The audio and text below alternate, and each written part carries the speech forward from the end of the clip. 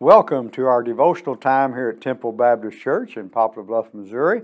Our text for today, we're going to be in the book of Numbers. We're going to look at chapter 13, and I'm going to read verse 32 to you. You can welcome to go back and look at verses 25 through 33. This is the time that the spies have returned from out of the land after 40 days. They've been there 40 days spying out the land, I guess you could say.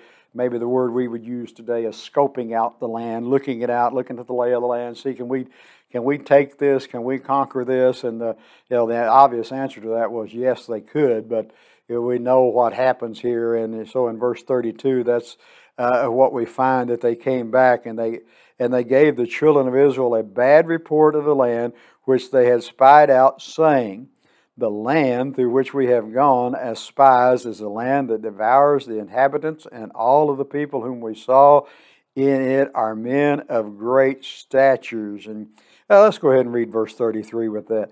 There we saw giants, the descendants of Anak came from the giants, and we were like grasshoppers in our own sight, and so we were in their sight. So here's the report. And if you're not careful, we can almost be paralyzed by fear and being anxious. We can imagine the worst case scenarios and lie awake at night agonizing over the what ifs. I like the what ifs. What if this would have happened? What if that would? But I think sometimes fear is a normal thing, and fear.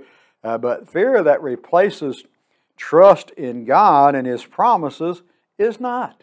That's what we have here. God has promised the children of Israel that He's going to take care of them.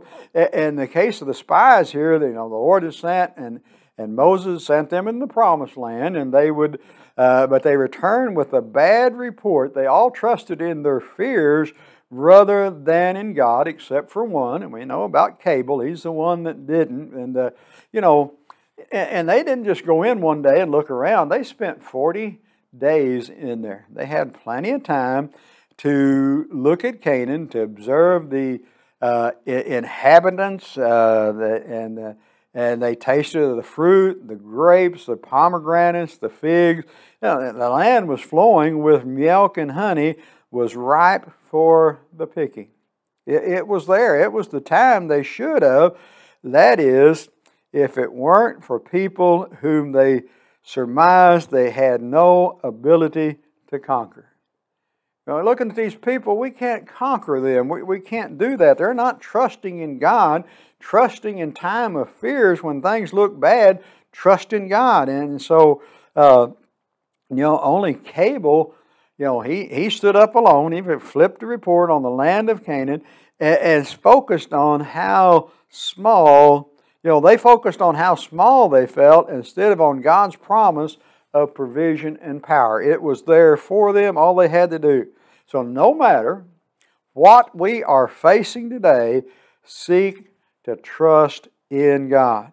He promised His promise more than your fears. Trust His promise more than your fears. He promised the children of Israel a land that flows with milk and honey. They were on the verge of it. They had the opportunity to go, but because they didn't, we know what happened. Anybody from age 40 and up didn't enter into the promised land. They wandered in the wilderness for 40 years because of their trust, their fear, rather than trusting in God. Come and be a part of our services here at Temple at any time. We have our Sunday morning service. Our first service begins at 8. Our Sunday school classes meet at 9 o'clock, and then our second service on Sunday morning begins at 10. And then we have Sunday night services at 6 and Wednesday night at 7. May God bless you is our prayer.